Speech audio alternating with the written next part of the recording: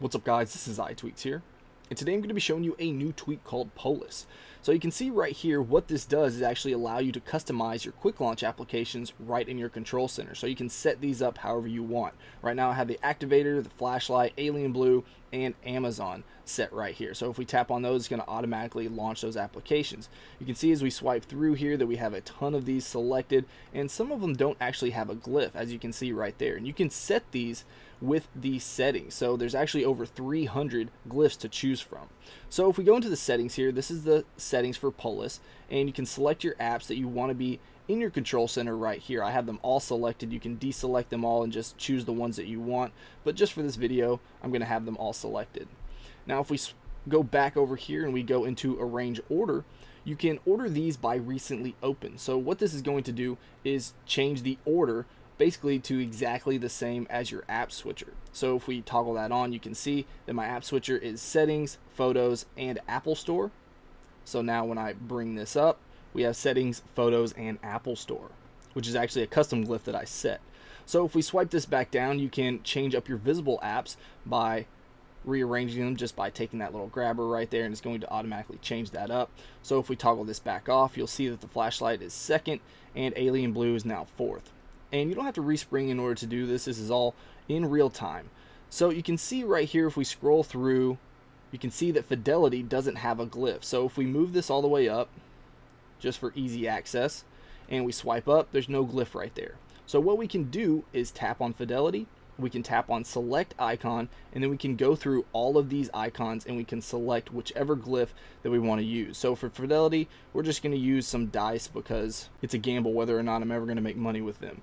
But if we bring up the control center here, you can see that we have the dice right there, and then if we open that up, it's going to automatically launch fidelity. Now let's go back here and we'll go to the flashlight.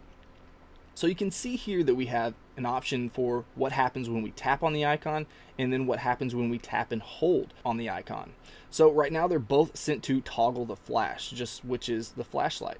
So if we wanted to change that, we can just tap on activator and then the set action, and let's just say we want to change it to Twicify just for whatever reason. This is not necessarily something you use, but this is just easy for the video. So if we go back right here and then we swipe up on the control center and we tap and hold on the flashlight, you can see it automatically launches Twicify.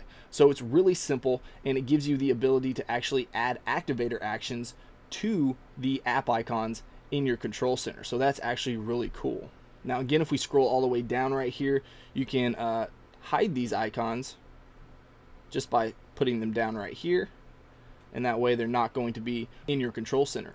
And if we swipe down here, you have display. So this is actually going to change the amount of icons in your control center. So if we swipe it all the way up and pull this up, you can see that we now have 6 applications right down there. And I think it actually looks pretty good with 6 applications, but it's really just preference. You can put it at 5, just like that, and I think that's probably the best for me. But again, it's just whatever you like. You also have pagination that you can toggle on or off. So this is just going to turn off paging. So you can see right there, instead of each page, you swipe through with one page. You also have open to first page. So if we turn that back on, if you toggle this off, then we swipe over to the second page right here, and then we bring it back up, it's on the second page. But if we toggle that back on, it's going to automatically go back to the very first page, as you can see right there.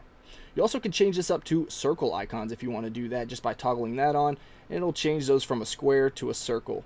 So just whatever you like, kind of matches the toggles right up here at the top. So if that's something that you like uniformly, then you can definitely toggle that on. And right down here you have arrange glyph pack. So if we tap on that and you've downloaded more glyph packs from Cydia, then you can arrange them just by taking the little grabber and moving them up or down depending on which glyph packs you want to be a priority. So definitely a cool tweak, and one you can pick up in Cydia for 99 cents. Let me know what you guys think about this tweak in the comments below, and if you enjoyed this video, please hit that like button. If you want to see more of my videos, then go ahead and subscribe.